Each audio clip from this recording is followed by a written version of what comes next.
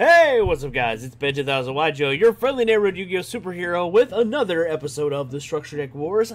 Bear with me guys, I know you're probably tired of this, but I'll try to put something in the middle between the next few. I don't make any promises on that, but I will try.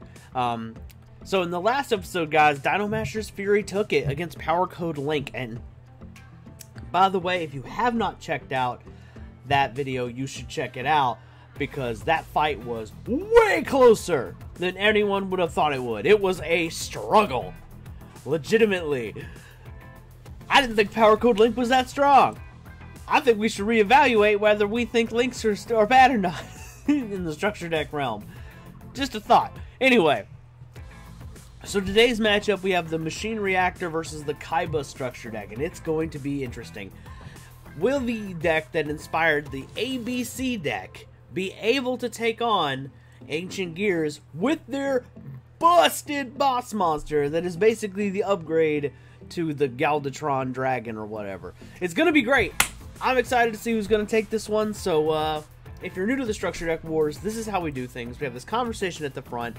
I'm going to throw some replay footage in the middle so you guys can see the matchup. And then at the end of it, towards the end of the video, we'll cut back to the decks and we'll have a conversation and talk about the winner and losers. So without further ado guys, let's go see that replay footage.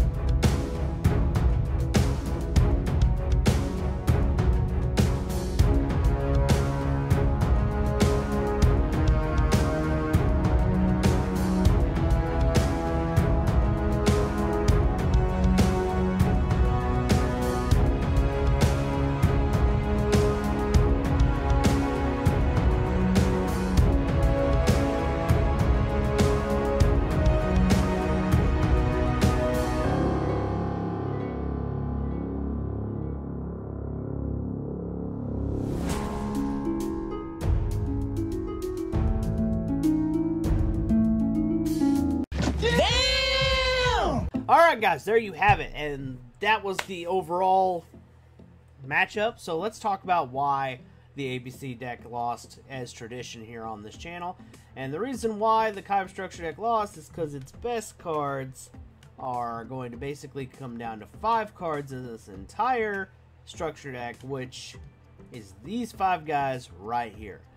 Pretty much the rest of the structure deck, I mean, don't get me wrong, the Union monsters kind of work well together and all that, but the truth is the rest of the, like, the dragon cards and the stuff that doesn't support machines or unions completely bricks the deck. And there's a lot of that. Like, for example, like, if we just, let's just say with just the union theme, right? Let's put just the union theme cards together, and I'll show you, and you'll see what I'm talking about. Let's put just the union cards. Alrighty, so there you go. There's the union theme, right? A little over 10% of the deck. Or whatever, you know what I mean? A fourth of the deck, I should say. You guys knew what I meant. Like 10 cards, essentially. It's basically just these 12 cards, specifically, that are, you know what I mean? And then I guess if you're going to count this, because it's machines, but the point is that these cards is not enough to have a functioning structure deck, I think, where it would have its best, a best chance of victory. So the thing is, damn it, sorry guys, I'm very popular today.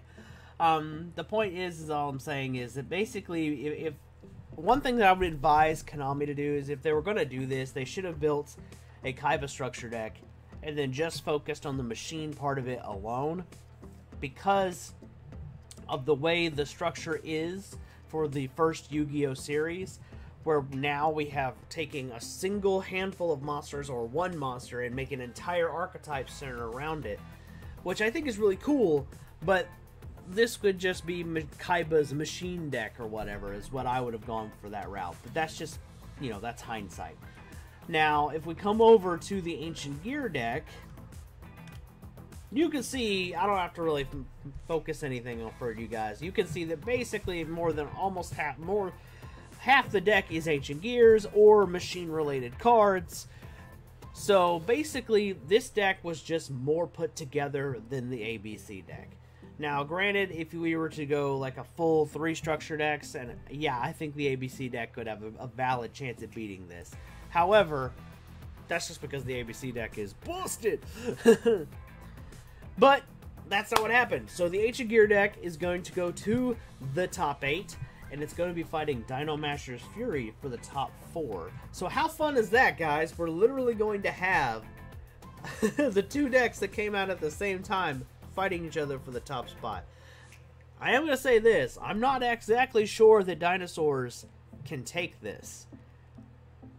And my reasoning, I think, makes a little bit of sense, because I think this deck might have a speed advantage. The dinosaurs might have the muscle advantage, because, let's face it, they have a 1 monsters that's out to most of this, and they have to have a 2 card out to take out their big monster. But we're going to find out. Will speed or power be what takes the fight in that matchup? I don't know. But you guys won't be seeing that matchup for a while. Now, the next matchup is going to be Wave of Light versus Machina Mayhem. That's actually one I'm really excited to show you guys, because it's an interesting matchup. That's all I'm going to say there. I don't want to spoil anything. And I'm also going to remind you guys, I'm going to try to have something in between, because I know you guys have like had 4, I think I want to say 4 videos on the Structure Deck Wars as of this one. So I'm going to try to throw something a little different in the middle there, just ever so often to ease it, because I know you guys are like, ugh. So bear with me. Anyway, guys, if you're enjoying the Structure Deck Wars or just my content in general, make sure you drop me one of these. I'm Bet2000YGO. I'm your friendly neighborhood Yu-Gi-Oh superhero, and I'll catch you in the next one. Peace.